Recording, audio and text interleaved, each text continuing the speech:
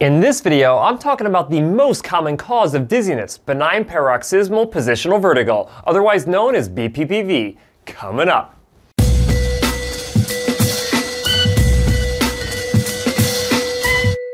Hi guys, Cliff Olson, Doctor of Audiology and founder of Applied Hearing Solutions in Phoenix, Arizona. And on this channel, I cover a bunch of hearing-related information to help make you a better informed consumer. So if you're into that, make sure you hit that subscribe button. And don't forget to click the bell to receive a notification every time I post a new video.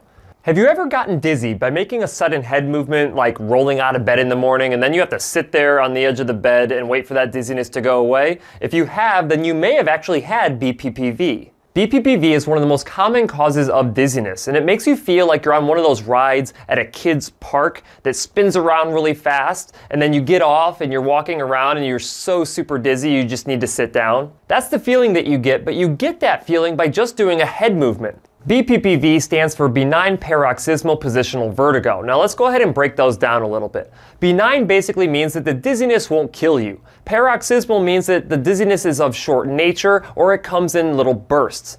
Positional means that it's caused by head movement or different body movements. And vertigo basically means the sensation of movement when you're not actually moving. The inner ear consists of the cochlea, which is responsible for hearing, and the vestibular system, which is comprised of three semicircular canals, the utricle and the saccule, which are all responsible for balance. BPPV occurs when crystals called otoconia, normally embedded in the utricle, become dislodged and migrate out to one of the three fluid-filled semicircular canals. These crystals do not belong in these semicircular canals. As head positions change, these crystals stimulate the sensory hair cells inside the semicircular canals, which sends false information to the brain, which leads to the sensation of dizziness. BPPV is the most common cause of vertigo, with 50% of individuals over the age of 70 experiencing this type of dizziness in their lifetime. The symptoms of BPPV can often include very brief episodes of dizziness, which can last anywhere between a few seconds and a few minutes. It also may get bad enough to where you feel a little bit nauseous and you may actually even vomit. You also may experience unsteadiness on your feet, so go ahead and just make sure you sit down. It is also very important to understand that hearing loss is not a symptom of BPPV, so if you are experiencing hearing loss and dizziness, you need to schedule an appointment with your physician right away. The symptoms of BPPV can come and go, and you may actually feel entirely symptom-free as long as you keep your head relatively steady and you don't do any sudden head movements. The good news is that the diagnosis and treatment of BPPV is relatively simple as long as you go to a physician or an audiologist who specializes in diagnosis and treatment of dizzy conditions. In these videos, Dr. Richard Gans from the American Institute of Balance demonstrates some of the positional movements used for the diagnosis of BPPV.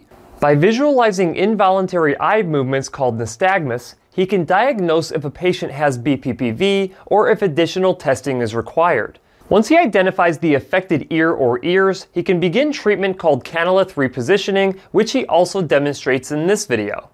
This technique is designed to move the dislodged crystals back into the utricle. If done correctly, treatment can be extremely effective. There are a variety of repositioning techniques, but none of them should be completed without the assistance of someone specifically trained in how to use these techniques properly. For more information on the American Institute of Balance, visit their website at www.dizzy.com. Just remember, trying to diagnose and treat BPPV on your own may lead to improper diagnosis, and self-treatment done the wrong way can actually make it worse. So the next time that you experience a brief spell of intense dizziness after a sudden head movement or a body position change, make sure that you contact your physician right away to see if you actually have BPPV. That's it for this video. If you have any questions, leave them in the comment section below. If you liked the video, please share it. If you want to see other videos just like this one, go ahead and hit that subscribe button. Also, feel free to check out my website, drcliffaud.com.